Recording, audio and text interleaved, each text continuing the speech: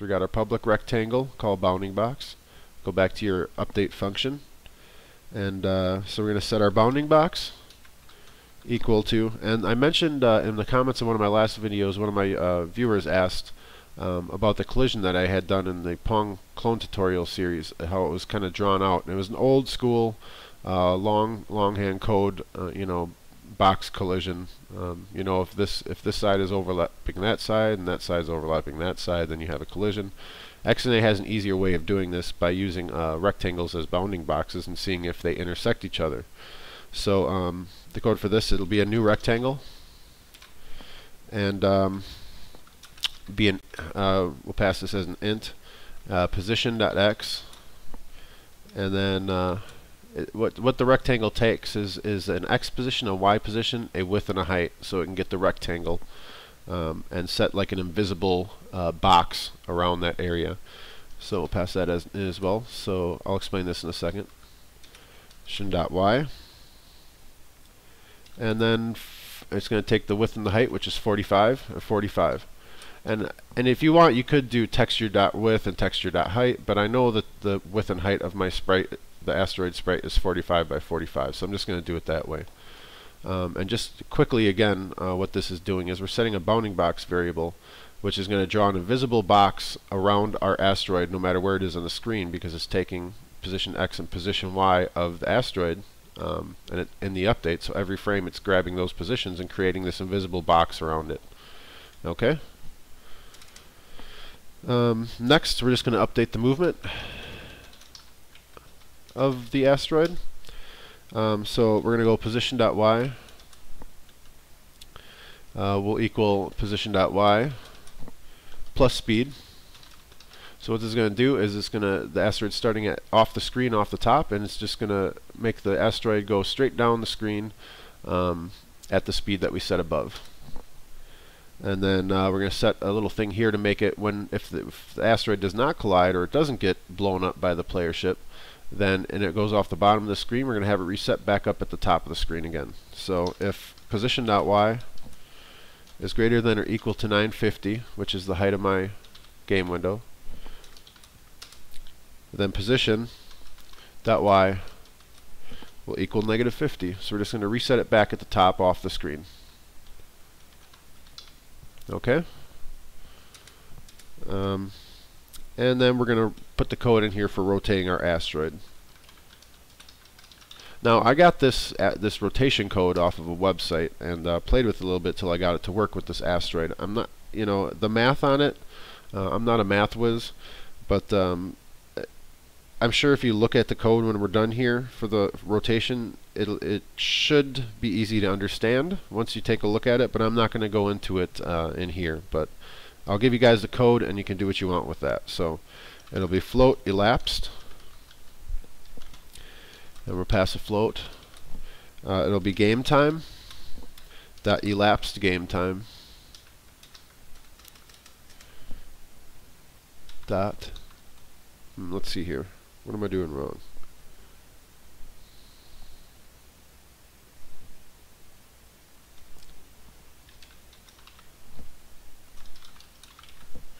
Dot total seconds.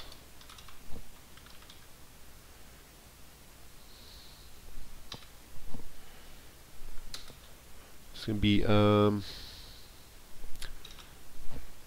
rotation angle is plus or equal to elapsed. We're going to create float circle, and basically we're just doing math helper pi times 2 to get our circle. Math helper dot pi times 2, and then rotation angle will equal rotation angle circle. Okay, I'm not sure why we're getting this error. Cache is still being constructed. Please wait a few seconds. Okay, so we'll just give that a little bit here. But anyways, that's the code for rotating the asteroid. I don't completely understand it. Like I said, I'm not a math whiz, but I'm sure many of you are good at math. If you're into math, if you're good at, if watching these videos, so you can go ahead and maybe you can explain it to me in the comments. So okay, that'll be it for our update function. So we can close that now. There we go. Okay. Next will be and of course our draw function. Public. I really need to stop doing these videos so late I can't type. Void draw, and it'll be sprite batch.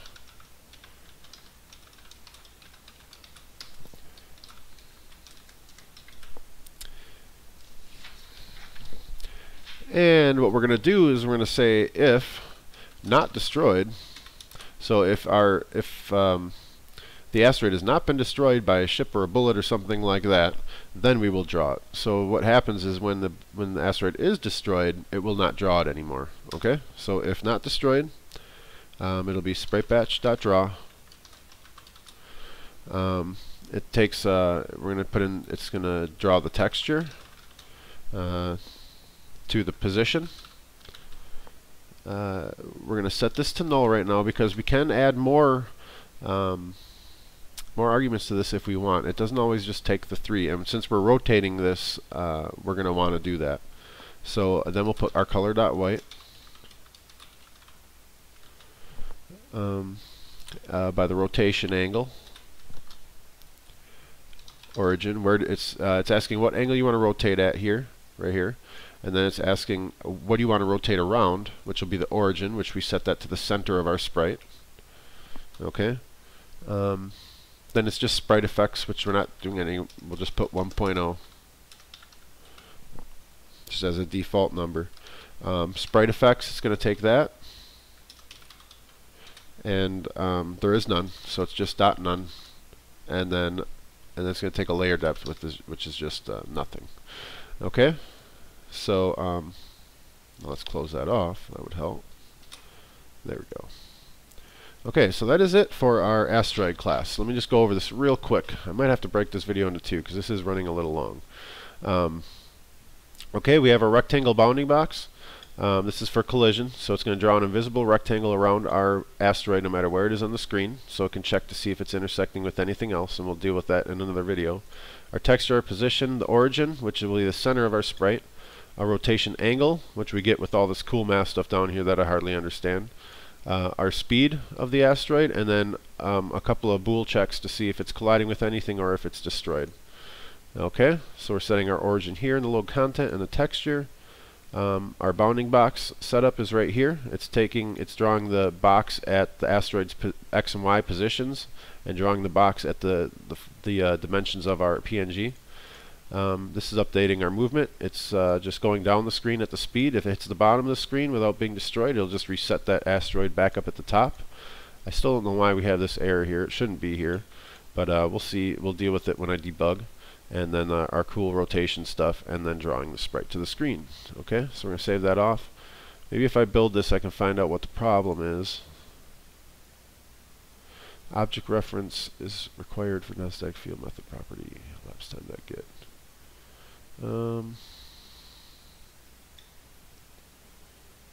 Let's see. Okay, you know what? For now, until I get this fixed, let's just comment out a rotation here. Okay, we don't need to rotate it at all, and we'll just delete all our sprite batch stuff. So we'll just go with what we normally do with our texture, position, and our color.white. Next video, I will work on fixing this and find out why that's happening. Okay, so basically just redo your draw to just the texture, the position, the color, and just comment out all your rotation code here. Alright, so save it off, build it. Okay, we have no errors, so we'll go into our game1.cs and we will go into our load content. Now first we will instantiate an object of the class. So it's going to be asteroid, and we'll just call it asteroid equals new asteroid. Okay, so then in our load content down here in our game1.cs will be asteroid dot load content, be content. We'll go into our update asteroid dot dot update will be game time. And then in our draw function, like I said, we want to draw everything under our star field. So it'll be asteroid.draw, and it'll be a sprite batch. Okay, now if we did everything right and I didn't screw anything up with that rotation code, we can save it, build it, and oh, where did I not put a semicolon? Aha, okay. Now we can save it and build it. And we succeeded. Thank God. Here we go. And there's our asteroid. And it's especially laggy today because I am actually uploading the previous video to this right now too. So we don't have any collision right now because I didn't set it up with the ship to collide with that or do the collision checks yet. But what it's doing, notice that when it gets to the bottom of the screen, it's just going to reset at the top because there is no collision right now. Okay, and once I get the rotation code working, that'll be cool because the asteroid will be rotating in place and it'll look a lot cooler. Alright guys, well that's it for this video. It might be 2 videos because this is running long. But if you like it, toss me a like. If you want to see the rest of this series, please subscribe. I think the next video we're going to do is going to be our bullet class, which is I've been doing a lot of trial and error with on how I want to deal with that. So when I finish that up, I'll be putting that out hopefully in the next day or 2. Alright, until then guys, peace.